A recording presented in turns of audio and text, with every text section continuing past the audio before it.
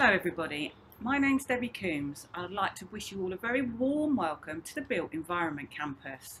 Within the Built Environment Campus you'll find the Head of School for Construction, Mark Ames, the Head of School for Building Services and Engineering and Plumbing, David Warren, and the Head of School for Electrical Technical, Stuart Hart. I'd now like to hand over to Mark Ames. Hello, my name is Mark Ames. I'm the Head of Construction for West Suffolk College. If you have a practical, hands-on, and you're that type of person who likes working outside, you may be considering brickwork. Brickwork requires you to be patient and work to strict measurements and controls. Progression after completion of the brickwork level 1 is either onto the level 2 course, or even you may consider an apprenticeship. There are many excellent job opportunities out there at the moment, with lots of construction projects coming up in our local area. Another area in construction that we offer is carpentry.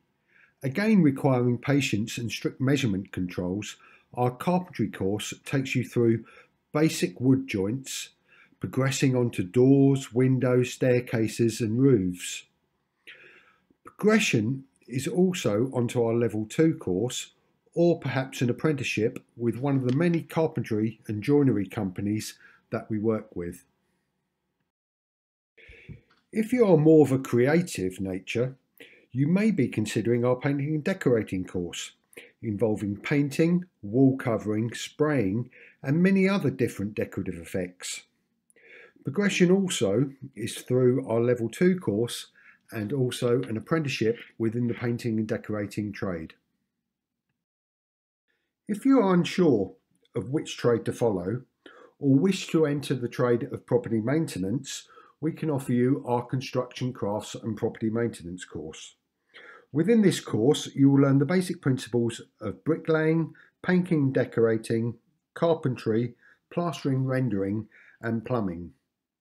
Completion of this course would allow entry into our level 2 programme of property maintenance, which is sponsored by Flagship Homes. Flagship Homes is a large maintenance company which looks after numerous properties within the east of England. Completion of the course will also allow you a guaranteed interview with Flagship Homes for one of their apprenticeships. Our Construction Built Environment course is a level 3 BTEC course going over 2 years. It is designed for those that wish to enter construction management or maybe surveying or even becoming an architect. Completion of this will allow progression onto an HNC, a Higher National Certificate or Higher National Diploma, or even will gain you points to allow you to progress onto university.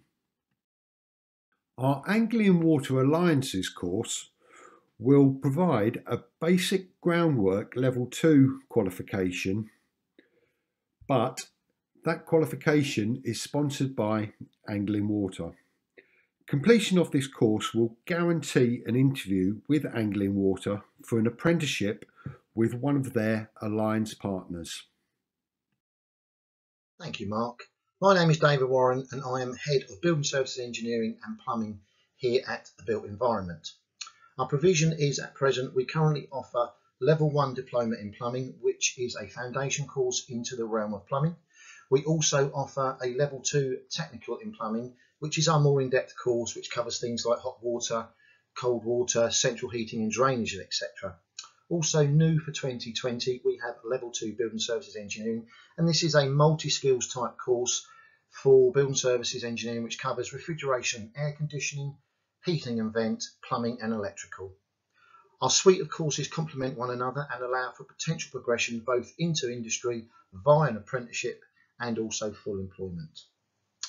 I would love to consider you for the School of Building Services Engineering and welcome your application, or if you would just like to find out more, please feel free to call and speak to a member of my team. All our courses are recognised by industry and can lead to many different roles within the building services engineering sector. With regards to our employer and industry encounters, we have many different employers and industry experts that give their time to come into the college to do tech talks and demonstrations. The students find these very informative and gives them a glimpse of what to expect in the workplace. It is also a chance for students to network and make future contacts. We encourage enrichment, and we annually have students who are able to take part in both regional and national competitions like the HIP Apprentice of the Year, which we have had previous winners and finalists, and also World Skills UK, where we do heats. What makes us different? Well, I'd like to think that we have a wealth of industry knowledge within our friendly team, and this comes across in both our theory and workshop sessions. Our vast and industry-equipped workshop is bang up to date, meeting the needs of a growing sector and a local job market. Progression. The impact of coming into West Suffolk College and doing a course within Building Services, Environment and Plumbing is that we see a great majority of our students return as apprentices and then go into doing their chosen career out in industry. I feel that this is a reflection of both our passion to teach and our employer links. Do watch the college fly through and see our facilities, the workshop and classrooms, etc. And I look forward to seeing your application. I'm now going to hand you over to Stuart Hart. Hello, I'm Stuart Hart and I'm the Head of Department for the Electrotechnical courses here at West Suffolk College. Unlike Mark and Dave, we're actually based on the sixth form campus site, having recently moved from Milburn, so we're now building new workshops and developing an even better facility than we previously had last year down at TMC. My staff and myself, we're all industry time served. Some of us have been self-employed in the past, so we've got a full range of experience on electrical installations, domestic, commercial, industrial, as well as on the distribution network side. So we can cover all ranges and bases of knowledge for the entire electrical industry. Our courses are a varied level. We start with level 1. Level 1 is an introduction to electrical installation. It's a unitised course, so our students will take exams in health and safety, science and principles, workshop practices and so on and so forth. And it's designed as a foundation course for those who may not have got quite the academic skills that we need for level 2. Entry criteria is grade 4 for maths and 3 for English. Successful completion of level 1 means that students can move on to level 2. We also have direct entry at level 2, subject having grade 5 maths, grade 4 English, GCSEs. The level 2 is a technical certificate, as Dave mentioned, with regards to plumbing. So it's like a GCSE in that we have one 5-part practical assessment, and then there's also a single theory exam, which is a written exam, and that's held in April. Our attendance is 3 days a week, but we do ask students to do work at home outside of those hours. Due to the nature of the course and the complexity, there is homework, unfortunately, so we do need support from parents and guardians and mentors and family members with helping our students to have the time and the quiet, if necessary, to do that work. Successful completion of level 2 means we can move on to level 3, which is the advanced diploma. The layout of the qualification is very similar to level 2, but it's more theory based. The emphasis is on advanced theory with inspection, testing and fault diagnosis units as well. So we're developing the full skill range for the student. Completion of level 2 would then mean the student would need to look towards getting an apprenticeship to complete their logbook or portfolio of evidence and their endpoint assessment, the AM2 test. Once you've completed your AM2, you are then a qualified electrician. We also offer short courses for practicing electricians who are looking to upskill. These courses are the 2391 inspection and testing. We offer portable appliance testing courses, that's the 2377, and the 18th edition wiring regulations, the 2382. All of our courses are City and Guilds accredited. Some of our staff also work for City and Guilds in writing courses and adding to syllabus requirements and assessments, etc. So we've got good links with industry that way as well. We also ask all our full-time students on level 2 and level 3 to have 30 to 40 hours work experience per year with an electrical company, and we've found over the last couple of 3 years that that has led to many offers of apprenticeships, so it's well worth taking the opportunity to go out and look for some work experience. If you've got any more questions, comments, or just anything in general, please don't hesitate to get in contact with us.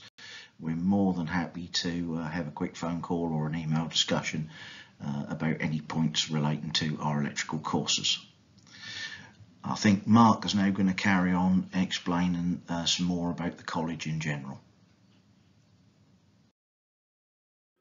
All of our courses are classed as full-time. Full-time means that you will be in 3 days a week, typically from 9:15 until 4:15. A lot of the work that you do will be practical, but there will be a theory element to each of the courses. As well as doing the actual main course, you will have to do GCSE or maybe functional skills, maths and English, if you haven't already achieved a level 4 qualification.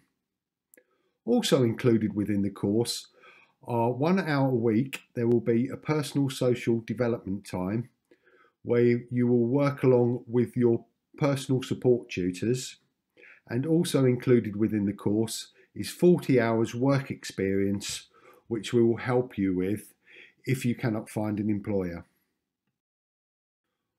All of our courses provide industry recognised qualifications from City and Guilds, from Pearson's BTECs to Gateway to EdExcel.